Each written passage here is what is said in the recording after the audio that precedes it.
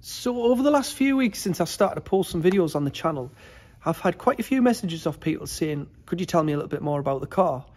Now, about 2 years ago, I spent a good few weeks over the summertime restoring the underside, the underbody, mainly the rear end of the car.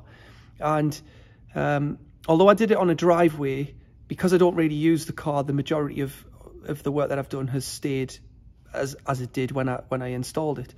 And what I'd like to do in this video is to sort of explore and show some footage with as much information as I can gather together about what I did, how I did it, what sort of tools you might use, what parts you might want to replace, the parts themselves with some part numbers, and as much information as I can gather. Some of it will be in the description, some of it I'm going to try and add to the video as and when.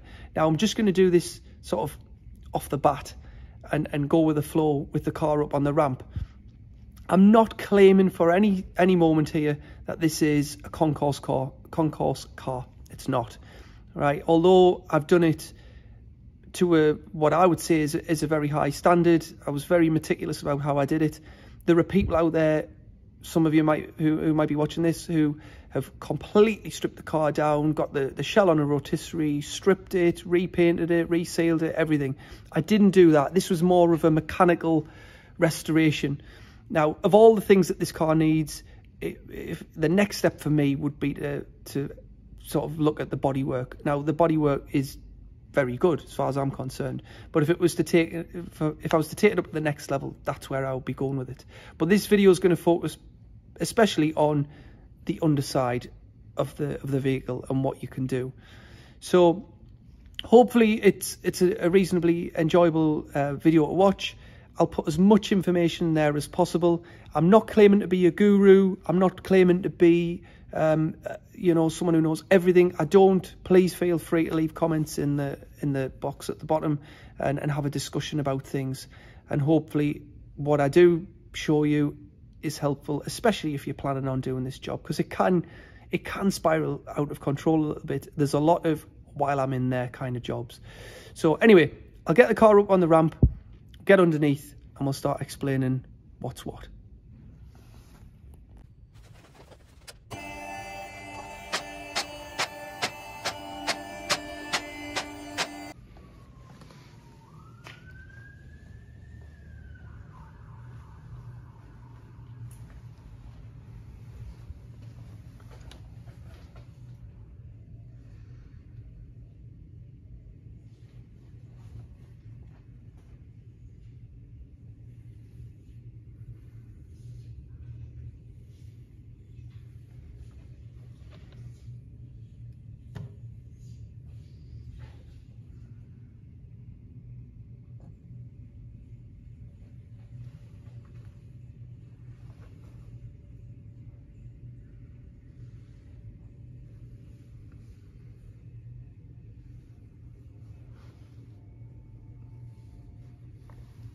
Okay, let's imagine that you've got the car up on a ramp, or you've got the car on axle stands. The first thing that you really need to do, that I would recommend, is you're going to have to break the brake lines here to separate the trailing arms. Now, when I say break, I mean you're going to have to separate them. So about a week beforehand, on the hard line that goes all the way along the body and up to the front of the car, I soaked them in some release agent. And the 11mm head that swivels on the end of the hard line, that if you don't do that and you're unlucky enough, you'll end up breaking that hard line. You'll have to put a repair in or replace the whole line all the way at the front of the car. So it's worth noting that and soaking it about a week in advance. You've got one on the side of your showing you, and you've got one down here just there. Now they do corrode. There was a little bit of corrosion on mine. I wire brushed it down and then put some release agent on it and left it about a week. And then when I came to do it with the 11mm brake line spanner, they came undone reasonably well. If you swing on those when they're corroded and seized, you risk snapping them. So that's worth doing before you do anything. At this point, however, let me just get a bit focus in there. On there, the likelihood is you're going to change these flexes anyway. So whether you do some factory replacements, or in my case I used braided flexes, whether you break that part or not doesn't really matter if you're going to change this as well. So these go along the trailing arm and up and around the back here and up into the caliper.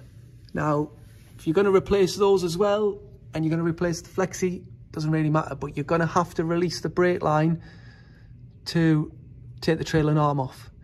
So what I did is I just jammed the brake pedal down in the cabin, and then when I released these, I didn't lose all of the fluid, I just lost what was in at this end. So that's the first thing to consider.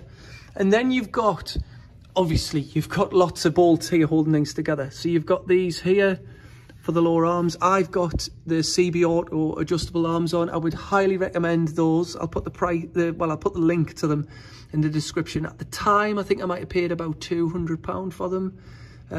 The benefit of these is that they're adjustable. They're very well made. I can't recommend them highly enough. It's worth dropping Paul a message, Paul Cook at CB Auto, and see if he's got some in stock. I just went for gloss black. Everything else that I had powder coated I got done in satin, but he does these in gloss. So there's those to do if you want to reduce the risk of the originals snapping. They can snap at the joint here, especially when the original rose joint sees. It's worth considering getting those. Really happy with those. And then you've got various parts of this. Haldex or diff support comes off as one, and you've got that side there and there. These ones are Power Flex. I'll put all the parts in the description.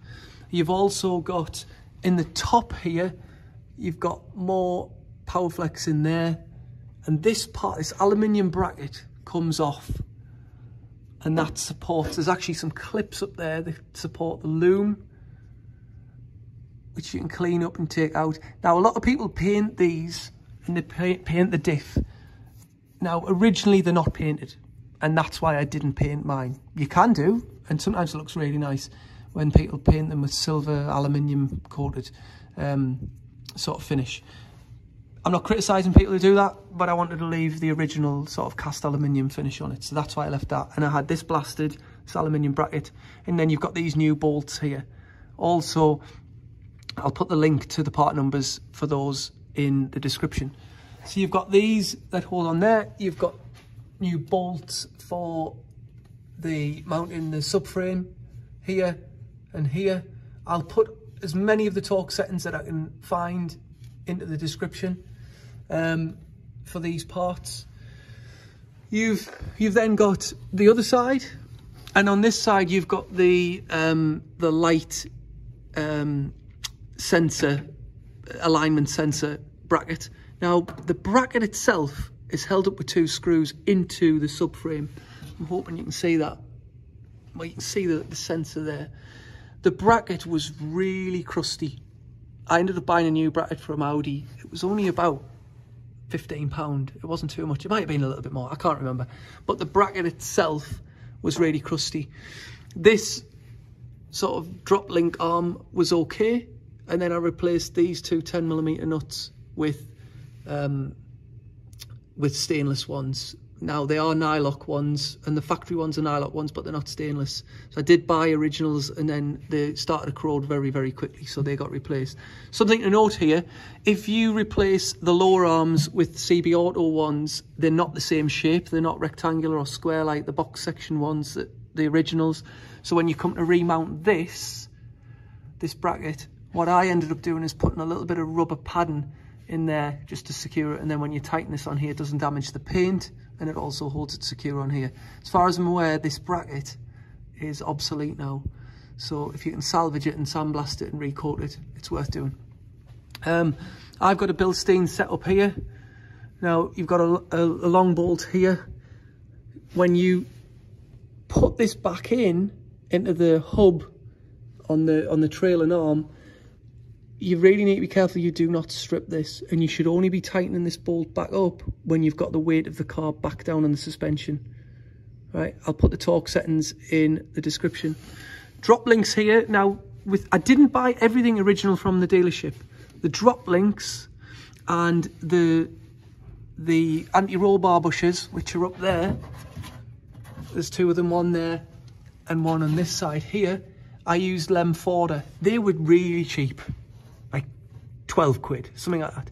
And the Lem Forder ones, the reason I use Lem Forder is a lot of the factory suspension components were actually Lem Forder from original, and they come with the Audi part numbers. So that's, you know, you can save a little bit of money there. They don't come very well protected paint-wise. I am considering taking them back off and repainting them. There's already started to corrode a little bit. I did have some corrosion on here. When I bought the car, it had this suspension. Probably the only good thing the car did have is this setup with this Bilstein suspension. I can highly recommend those. If you're not going to go the route of coilovers, then on the front, then this is quite a good setup. The springs sit on these pads on the trailing arms. You've got your ABS sensor coming along here. You can take all this plastic bracket off. It just goes onto a threaded sort of stud on the trailing arm. You can take all this off, you can clean it, you can unplug it, you can clean all the sensor and the back of the sensor, which is in the back of the hub there, and comes out the front on the ABS ring. And you can clean all that wire and loom up. A good chance to change them if you think that they might be faulty. But they've got these pads here on just above. It's a two-piece thing. You've got a rubber pad with a sort of metal insert in it in the top, and it's held in with like a rubber sort of, it's kind of like a rubber grommet that goes into the base, the metal base of the trailing arm. And then you've got this sort of spacer, white nylon spacer. On the top, you've got an orangey coloured pad which the spring goes up against. Now, when you take those off, you might find that the underside of the body where the seat sits at the top is quite corroded. It's a good opportunity to sort of grind that back with an abrasive pad and protect that and repaint it. That's what I did. I used Built Amber zinc primer after I'd treated that, and then repainted it a top coat and then put that back. And these pads, they're not particularly cheap. For both sides, the three parts, the nylon pad and the rubber mount, and then the upper rubber part, you're knocking on about 80 quid for the lot. Now, the upper arms I just had restored, just powder coated satin black, and then the bushes on this end, I didn't upgrade them. I've used Lem Forder ones. Now, these press into the hub. You'll need a press to press those in, and the top one as well needs to be pressed in. New bolts. There are slightly different sizes. I think one of them, either that one or this one, is 75mm and one's 80. Don't quote me on that exactly, but there's definitely a slight difference in the size between the two of the bolts. I don't think you'd have a problem using the same one. I'm not quite sure why the 5mm makes a huge difference, but there is a slightly different part number for those. The backing plate, you can't take the backing plate off until you've taken the disc and, I think, if I remember correctly, the ring on the bearing at the front, the ABS ring. Again, I can't remember entirely, but they're only held on by 3 or 4 7mm or 8mm bolts. But again, you can take those off and you can powder coat them, or you can, if you can source new ones, you can buy new ones and put those on. So that's that side. You've obviously got your caliper to take off here, and they're sort of held on by the hub here. I restored the rear calipers. That is a pig of a job. I might talk about that later, but there's a little pin there that holds, just here, that holds the brake cable, handbrake cable. You can buy those new. You can buy the springs new. If you've restored the calipers, however, you won't need to do that because you can just fit the caliper as it is. The stickers that you see, a man called David Clark on the forum has replicated these, and these are a really nice addition if you're restoring the underside. So you can put those in as well if you wanted to, for some of these arms and the drive shafts. When you move forward a little bit, you've got the tank straps. the bolts here, there are one each end of the tank straps. There's one here and one underneath this tray. These star washers go into the studs on the tank straps, and these just push up. If you work on these cars often, you'll be familiar with these types of fixings, and they can, once you've taken them off, they're not great. You can reuse them, but for what they cost from the dealership or eBay, they're very, very cheap. It's worth changing them.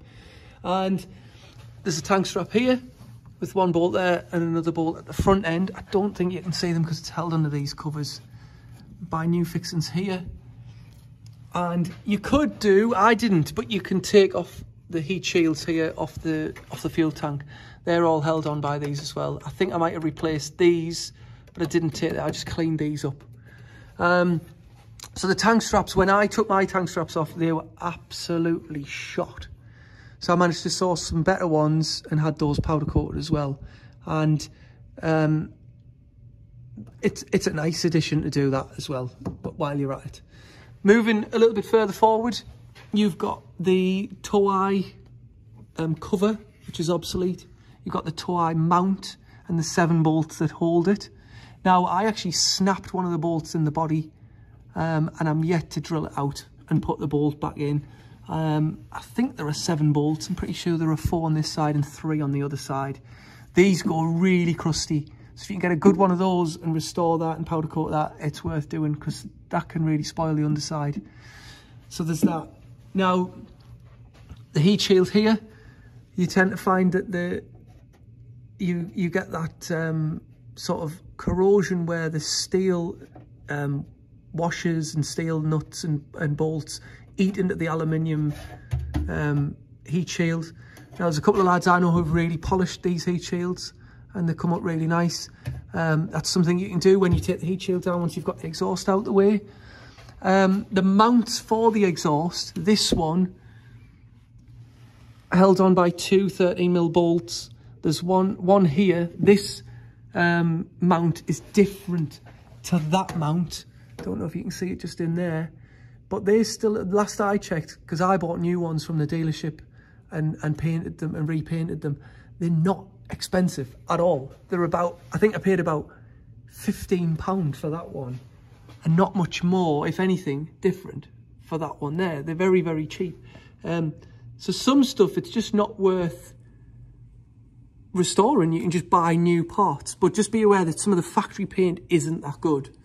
Now, some lads have obviously gone for upgraded, or, you know, more performance orientated exhausts. I haven't done that.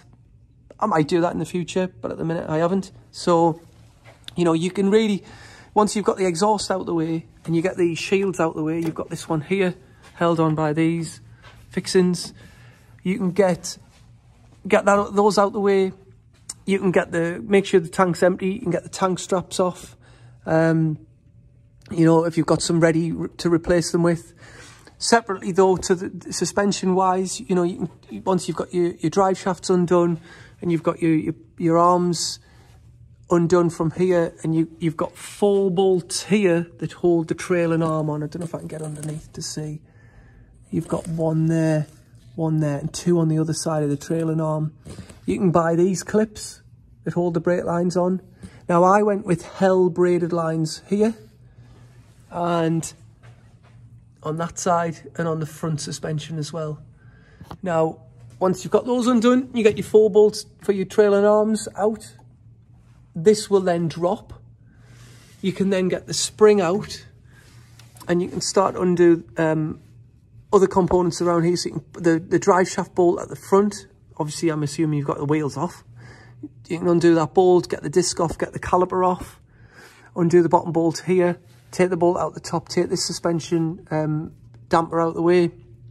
And then once you start to disassemble all these individual parts here and the drive shafts, you can then start to drop the subframe. Now, I dropped the subframe, and I don't know whether you can do it without, with the diff and everything attached. Now, you will need to undo the prop shaft. And let me just check this. Was it this side or that side? I can't remember. These ones here. You're going to have to undo the prop shaft, and this donut, which is part of it, drops down with the shaft itself. And then you can take it off and you end up with like a three-piece, like a triangular piece, that union that it joins onto. So it's worth putting those bolts back into that on the diff itself, and then you can lower the diff down with the subframe down on a trolley jack and pull it out the back of the car. Now, when you've got the diff out, it's a perfect opportunity to change the fluid, and if you haven't already done so, the Haldex fluid, so the filter and that's up there that, you know, access is not great. You can do the Haldex fluid, you can do the Haldex filter, you can change the diff oil, and then you can, you know, you've dragged it all out in one, you can clean it all up, and then you can separate as many components as possible. I don't even think I took the arms off at this end. I just undid them from there, left the drive shafts in, undid them from there, pulled the trailing arms out, and then dropped the tank, not the tank, the subframe with as much as I could on it in one piece. And then you can start stripping it and rebuilding it and sorting everything out. Another thing to note is you can use this opportunity to take off all the Torx bits on the arch liners. You can get behind all the arch liners and check for corrosion there and clean those up. You can change the CV boots here and here and on the other ends. You can check those, and it's a really good opportunity to really go through everything on the rear end of the car. Now, the suspension, where it joins these joints here, and I'm struggling to show you because of the light on this side, you can see better, where you've got the trailing arm goes into its mount that goes up into the body. What you've got is, I used a Super Pro bush. You can buy Powerflex, but I decided to go with the Super Pro ones. Now, getting them out of the trailing arms, there's a trailing arm there, and you're trying to get the bush out, there's a long bolt that goes through into the mount itself, and then the bush is pressed in. The performance ones are not. So you can get those in easily, but getting them out, you're going to have to burn them out or press them out. I ended up burning them out and then just chipping away at them, and eventually they came out. But that can be a bit of a nightmare getting them out. They will come eventually, just, you know how it is, if you're taking bushes out, you'll just have to work at it, and you can drill them, you can burn them, they'll come out. The mounts themselves, so these mounts where the trailing arms go into, they can be cleaned up, and behind them there's a plastic cup. And I'm assuming it's just to stop any dirt getting up into the body and like salt and grime and the things sticking to the sort of the steel body part inside. So you can take those out. One of them was cracked on mine, so I ended up replacing it. Again, that wasn't much from the dealership, so you can buy new ones of those, or a breaker might be able to help you get some if they've got the car apart. The handbrake cables, before you take the trailing arms out, you'll obviously need to do them. So this is just a bung. Let's see if we can see it better on this side. Just here, you've got a bung that goes into the trailing arm, and it comes out on the end, just there. You can see, just there, it comes out here, and there's a little sort of bung or washer thing that goes around the cable and comes up and into the handbrake mechanism. So keep those, because you'll need to feed the trailing arms up and in and through and into the trailing arms themselves. So you can clean all the cables. Just you can leave the cables down hanging if you want. I just left them hanging because they were fine. Didn't replace them. They didn't need replacing. And yeah, just one more thing to note here.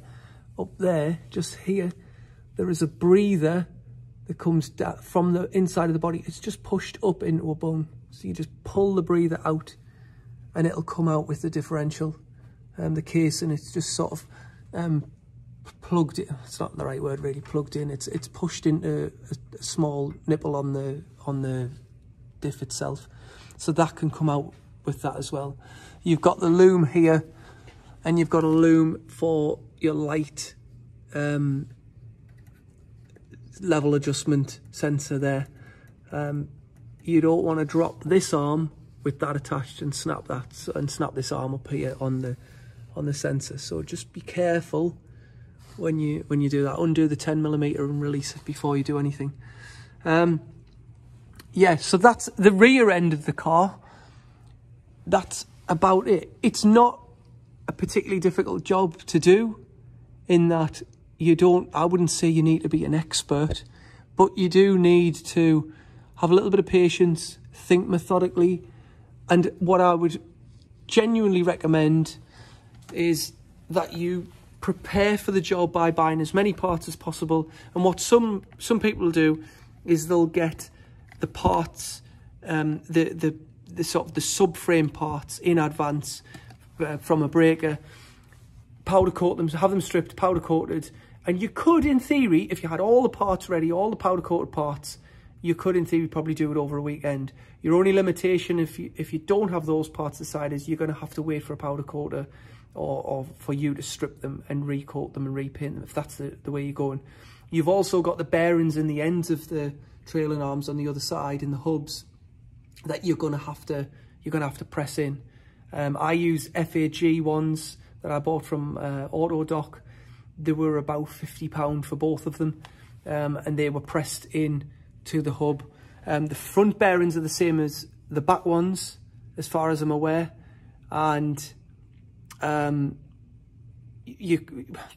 biggest, not problem, but what I didn't like doing is, after everything had been coated and you're trying to press everything into the new coated parts, and you're trying not to chip the edges and stuff.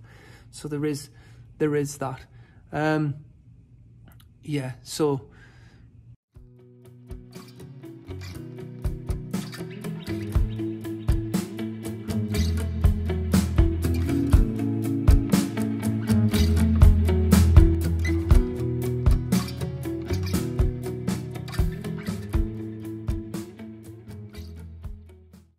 okay, so moving on a little bit, let's assume that you've started the job and you've took lots of the parts off, you've got the under panels off, the protective panels underneath the fuel tank. It does open this, there's always this with jobs like this, while I'm in there. So one of the while I'm in there jobs is the fuel filter. So on the driver's side, underneath this panel here, on that side there, you can see the fuel filter. It's worth doing that. Okay, so moving on to the front of the car, or towards the front of the car, you know, you could just separate that. That could be one job, just the back. And for me, that's what I did. I did that in one sort of swoop, a lot of the back end of the car. There might be some bits that I've missed. There might be bits that you've noticed that you thought, oh, I could do that better, or I would have done this differently, or whatever. You know, there's loads of different ways of tackling it. You know, I'd be interested to hear other people's ways of doing it and different strategies for getting on with this kind of job. But moving on to the front of the car, there's only some bits that I have done and some bits that I haven't. So I did spend some time stripping these. These were powder coated, the front wishbones. I put the Cookbot sleeves with Super Pro bushes in the front part, and in the back, the Super Pro caster adjusted bushes there, and new bolts here and here. Lemforder ball joints and Lemforder track rod ends and Lemforder anti-roll bar bushes. Now, I didn't put uprated bushes here. I was told, you know, by some people that can make it quite harsh. So although I've got the Powerflex bushes up the top, I've got the -10mm top mounts. These anti-roll bar bushes and the back ones, I didn't upgrade them. Now, some people might say, oh, you know, they're worth doing. Maybe, yeah. And for some people, that'll be ideal. But I didn't. And the ride of this car, it's really tight. It doesn't feel ridiculously harsh on those Bilsteins. It feels pretty good. It rides lovely. It's been set up nice. And with all the new suspension components, it rides really well. When you get these things off, like the backing plates, you've got the calipers and carriers, which are had off and powder coated them, and then I put new seals and pistons in them, and the Hell braided lines. These are the front ones, the back ones are the same, but the carbon braided brake lines, worth doing really, I think, putting braided ones on, especially when it comes to brakes. So they were done as well, just from that angle there, you can see there. And then this side, you've got the same. On this side, what you've got is, just move that there, you've got the bracket here for the light level sensor. That is really cheap new, if it's still available. It was when I bought it. It just doesn't come with a very good coating, so it's worth stripping, priming and putting like a good coating on it. The factory coating is really bad. But yeah, so this side you've got the backing plates, you've got the calipers, the carriers, the ball joints, the track rod ends, and the anti-roll bar bush that you can get to here as well. It's worth changing. You can also, whilst, you know, if you've still got your side trays, because I've took the under tray off here so I can get a bit of access, is you can replace these. So by replacing these, you can then secure your under tray a bit better. There's the dog bone. Carl Chris has just done a really good video on changing this, where you need to change these bolts. It's worth doing those. You could powder coat that bracket, and you know, there's the fixings for the bumper, which I changed, put new ones of those in, and you know, you can powder coat this boost hose here, which I've done. That's quite a nice one to do, because that goes really heavily corroded, that one, and that's on all the models. And yeah, that's worth getting powder coated as well. You've got this side of the tray, the fixings where you can change, and you know, you've got, you know, if you haven't already dropped the sump and done the sump pickup pipe, you know, there's that to do as well. That's a good one to do, and make sure that you're happy that you're not going to end up with that blocking and damaging the engine. Yes, admittedly, I could probably do with, you know, addressing the subframe. It's not by any means desperate to be done, but in terms of the underside restoration, the subframe, it would be nice to get this subframe out and put new bolts into it, and have it all powder coated, and drop the steering rack and clean that up. I'm not particularly desperate to get it done. I just want to enjoy the car a little bit at the minute, but that is definitely something in the future that could be addressed, which would really help improve the underside of this particular car. There's the heat shield here for the cats. There's a lower one and an upper one. The bolts go into some brackets on the cat, and then there's some here, and then the fixings for it are actually obsolete now. So you might need to come up with something if you really wanted to refit this. If you've got an aftermarket exhaust and you haven't got this, and you know, sports cats and stuff, then obviously it doesn't really matter. But you know, the underside compromises of this subframe, and obviously the wishbones, and you can really get stuck into, you know, the track rod ends and drive shafts and the back plates and brakes and the dog bone mounting things. And you know, I ended up sourcing an engine tray that was like new old stock, so that was really like nice to put that on. I've only taken it off really so I can do this part of the video, but you can replace all the speed fixings, and there's lots of like nuts and bolts you can get stuck into replacing here. There's an exhaust mount there, you can check that and clean that up if you want to.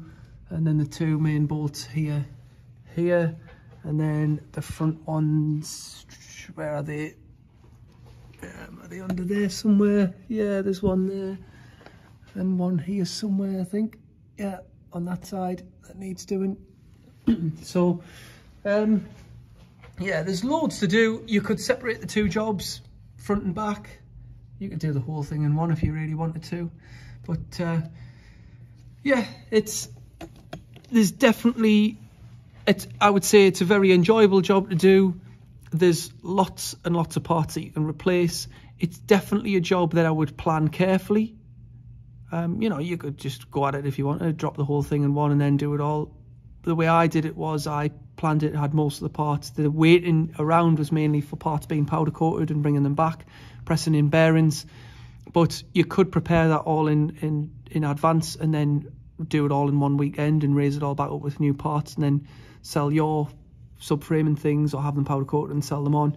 There's lots of different ways of doing it. There's lots of different strategies for, you know, depending on budget, time, availability of parts, the parts that you want to change, depending if you're upgrading them or if you're just going for standard. There's lots of different ways of doing it. And you know, this particular car, which is a 2002 225 Quattro, the back end is obviously going to be different with front wheel drive one. In terms of it being a 180, then as far as I'm aware, there are only some slight differences with maybe the brake calipers and discs and things. But for the majority of the Quattros, they're going to be the same. Even if it's a V6, as far as I'm aware, there is slight differences in the floor pans and things. But the majority of the Mark 1 TTs are going to share a similar sort of platform and setup as you've just seen in this video. So I'd love it if we could get a little bit of a discussion going in the description, not in the description, in the box at the bottom of the video. I'd like to hear your stories about how you've done it, or how you would do it, or how you're planning on doing it, or if it's been helpful.